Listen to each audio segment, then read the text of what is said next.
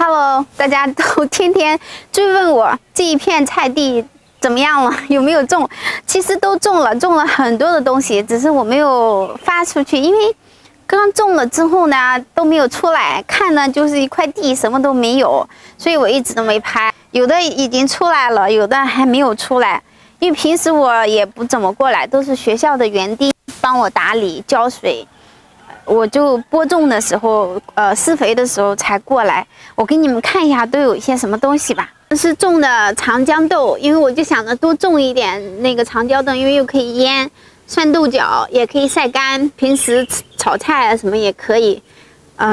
因为其实晒干了和腌酸的我们也挺喜欢的。然后这个中间呢，我种的是姜，因为姜它比较喜阴。所以我就把姜放在中间，等到时候搭起来的时候呢，一来省空间，二来就是姜在中间也能遮一下阴。然后边上是种的花，看一下这个豆角长得还不错，也就种下去1个多星期吧。这个地方的确容易长。这个边上呢是种的太阳花，你看那个其实就剪了插过来的，它就都活了。现在看到这个植物叫洋蓟。它是可以吃，也可以看花的那种。我们在美国的院子里有很多，大家每次都问叫什么名字，就是这个。这个呢，在热带它是多年生的，所以我种了一些。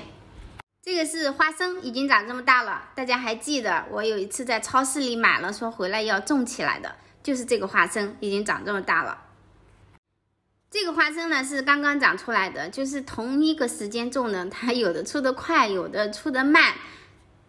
这一片红薯的话，就是拿来到时候挖红薯的。我打算多种一些，因为红薯当主食也挺好的。这个是向日葵，向日葵旁边呢是四季豆，因为要用花来招一些蜜蜂过来，所以我就打算多种一些向日葵，多招一些蜜蜂。这个就是在超市里买的那个芋头，然后种下去已经长这么大了。我本来想着可能还没有这么快出来，没有想到长得还挺快的。我看这个他给我弄得好整齐呀，比我自己菜园子弄得挺好像经常还边上修一修，修的非常非常整齐。其实还种了另外2种姜，一种就是泰国做那个汤的那个很大的那个姜，还有一个呢是小小的，然后但是它是黄色的吧，还是橙色的那种姜。这边的草坪呢，如果不够用，我们还可以继续的把它开发出来。因为学校现在加入了就是那种环保的那种学校，种植呢也是他们的一个部分，所以就是种出来给别人看也挺好的。这么大一块够折腾了吧？有耐心一点，过段时间会有一个不一样的菜园子出来。到时候再种一些山药呀、甘蔗啊，可以来熬红糖的呀，反正热带能种的我都会把它种起来。还有一些花呀之类的可以种的，我就去那个就是前天去的那个地方，再去多买一些花给它就是全部都给它弄一下。因为我没有去整理的原因是因为放假了，明天我们要去巴厘岛度假了，所以就没有大规模的去弄它。等我们度假回来吧。然后走1个星期回来也是应该是一个大变样，到时候再慢慢的去整理它。然后今天呢，我是要带小朋友们去游泳。小朋友呢，现在在这边也交了很多的朋友，也非常喜欢的地方。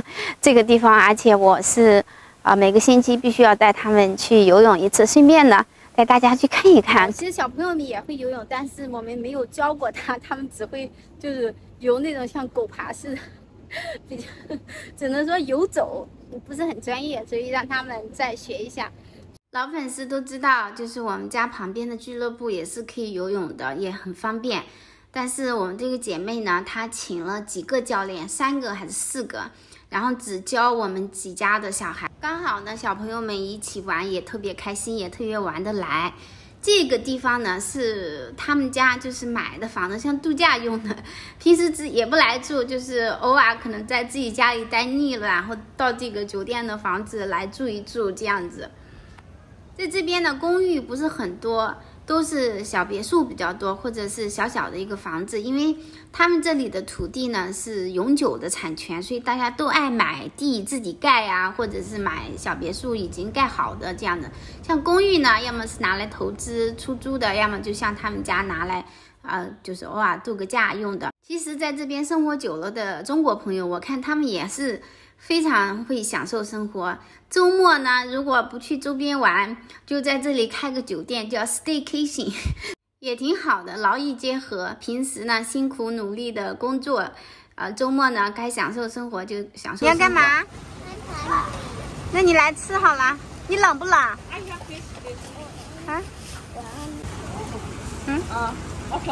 丽丽，你有没有谢谢阿姨？谢谢。哎呀，这么多好吃的。对，太多了。哦，有 donut。对呀，点一下。要不要？donut today。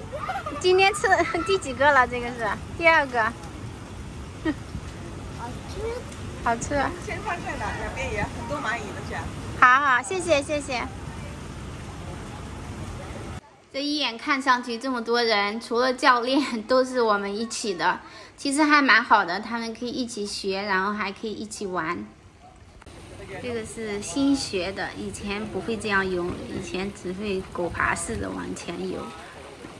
这个边上的是爱丽丝的好姐妹，她学了一段时间了，所以她游的挺好的，游的特别好，我觉得。2个都吃完啦？啊？菲利，你2个都吃完啦 I gave it into the pool. I put it into the pool. 你游2圈给我看一下好不好？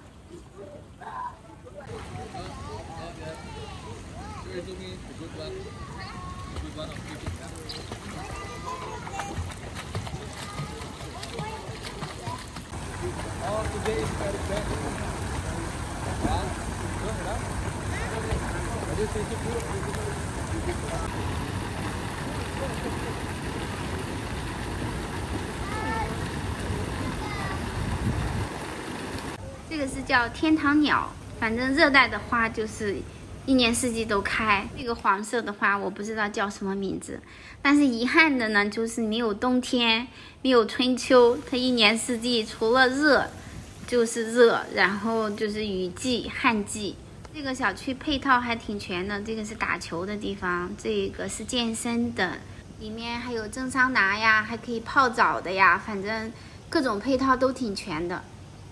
因为大家都不爱买，我想他可能是把各种配套都齐全了，以这个来就是吸引别人吧。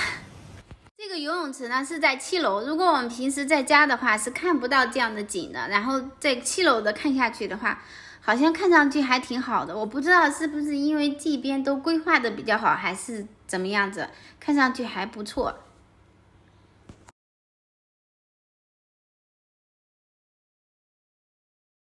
他们几个小朋友，你看一起并排这样往这边游。